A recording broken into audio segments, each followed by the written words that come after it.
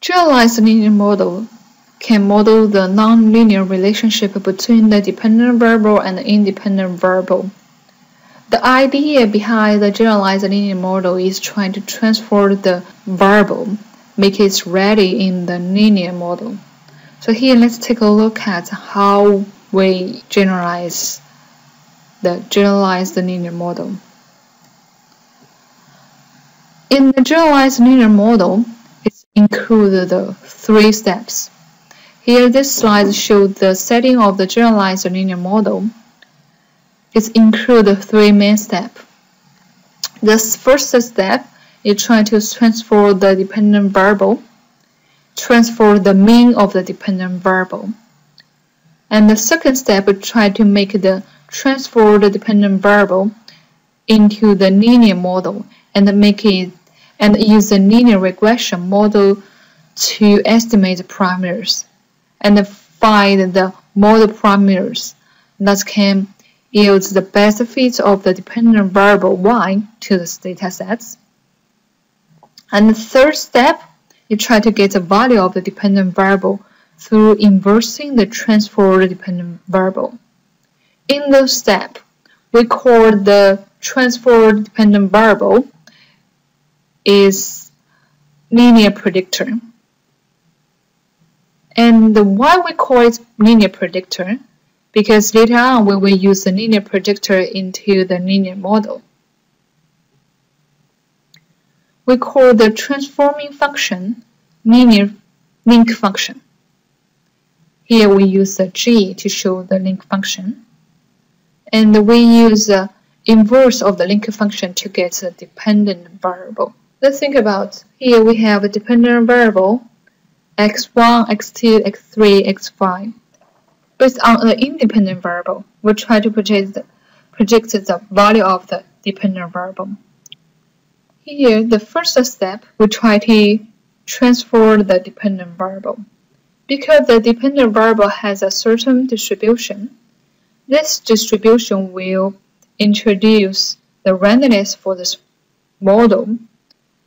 To deal with the randomness, we take the mean of the dependent variable and transfer it to the linear predictor. We use the link function G to transfer the mean of the dependent variable to the linear predictor. We use eta to represent a linear predictor. So eta is the linear predictor of the mean of the dependent variable. This is the first step. Right now, let's take a look at the second step. For the second step, so we use the eta, the linear predictor, to generalize a linear model. It can be used to model the relationship between the linear predictor eta and the independent variable x1, x2, x3, etc. So we try to use the independent variables to predict dependent variable y, and the eta here acts as intermediate for this system. After we use the linear predictor, the relationship between the independent variable and the eta is linear. Eta is equal to the linear combination of the independent variable x1, x2, x3, etc. We need to clarify that if the transformation function, the link function, is not linear, the mean of the dependent variable and the linear predictor, eta, is not linear related, which means the mean of the dependent variable and the independent variable are not linear related with each other. After we got the linear model, we try to find the parameter beta 1, beta 2, beta 3. Those parameters will provide the best fit for the linear model, and to yield the best fit for the dependent variable y. You may notice here we don't have the error term in this linear model. Why? Because the error term is represented by the dependent variable. In this model, we only use the mean of the dependent variable. So because right now we didn't include the variance, so we don't have the randomness coming from the dependent variable. So that's why we don't have the error term. Now let's take a look at the third step. In the third step, we try to get the mean of the dependent variable. How we do this? We use the transformation function we used before. So we can use the inverse of the link function to find the transferred dependent variable. Here will be the mean of the dependent variable. So let's take a look at the components of the generalized linear model. It has the dependent variable. This dependent variable has a certain distribution, like a normal distribution, gamma distribution, etc. We try to use a linear predictor. This linear predictor will be the transferred value of the dependent variable based on the link function. The linear predictor is the linear combination of the independent variables. So you can see we use eta. The eta is the linear combination of those independent variables, and later on we try to find the relationship between the mean of the dependent variable and the linear predictor. So we use the inverse of the link function to find the mean of the dependent variable. Then we can generalize the range between the dependent variable and the independent variable through the linear predictor. This is how we use a generalized linear model to predict or to modelize a nonlinear relationship between the independent variable and the dependent variable. Because the two variables, they are not linearly related to each other. So we use a bridge, use a linear predictor to generate a bridge between those variables. And then we can find a relationship between them. For this model, we use the similar method we used before in the linear regression model. So we try to minimize the error. Try to minimize the error. We sum the square of the error and minimize those errors. Here in this table, I show some typical distribution of the dependent variable and its corresponding link functions. You can see the first columns is show the possible value that the dependent variable can take and the corresponding distribution of the dependent variable. The last three columns is show the link function and the inverse of the link function. For example, if the dependent variable can take all the real value, so the dependent variable is satisfy the normal distribution. So we can use a link function, it's called identity. So we use the identity link function, which means linear predictor will equal to the mean of the dependent variable, and the inverse of the link function will be equal to the eta. It's a linear predictor.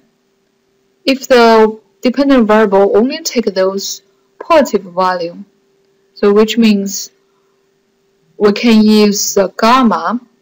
So the gamma will be the distribution of the dependent variable. In those cases, we can use the link function called inverse. Okay, the link function, the eta, can use the inverse link function.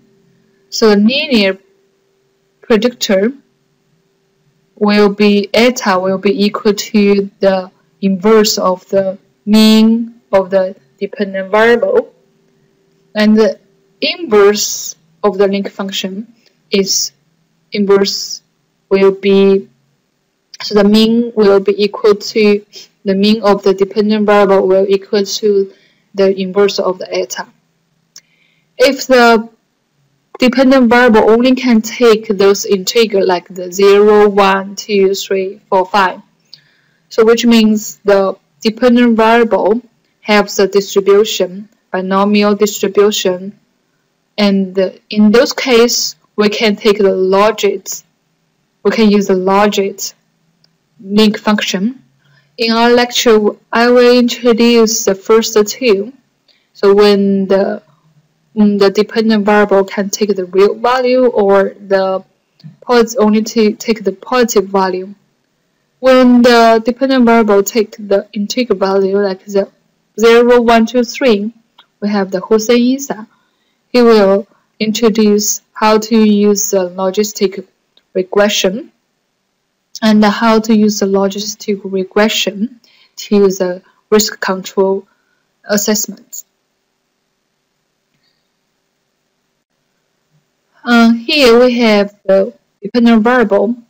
It's normal distributed with some variance. So in this case, we can use the identity link function. The linear indicator will be equal to the mean of the dependent variable, and the inverse of the linear regression, the linear indicator will be the eta. We can know because it's itself the value, right? So we can say the mean of the y will be equal to the linear predictor eta, and linear predictor eta is a linear combination of those independent variables. So it's almost an alternative formulation for the linear regression model, right? So this one is pretty easy to use. Let's take a look at another one. So when the y only take those positive value or positive real value, so y satisfy the gamma distribution. And in this case, if the variance increase proportionally to the mean, so we need to use the inverse function. So the inverse function is defined as the linear predictor equal to the inverse of the mean of the dependent variable. So which means, and we know if we want to get the mean of the dependent variable, it will be the inverse of the link function, and the inverse of the link function will be the inverse of the eta, right? So we have the mean of the dependent variable equal to the inverse of eta. Okay, so the eta will be the linear combination of all the independent variable. So here we can get this model. Okay, the mean of the dependent variable will equal to the inverse of the linear predictor. And because the linear predictor is a linear combination of the independent variable, the inverse of the eta will be equal to the inverse of the linear combination of all the independent variable. This variable is very useful when we try to predict a positive value, and those values that variance more with a large value, like the amount of the cells. For the logistic regression, it's very useful when we have the dependent variable only take several states like yes or no, true or false, or low, medium, high for the risk, low risk, medium risk, high risk.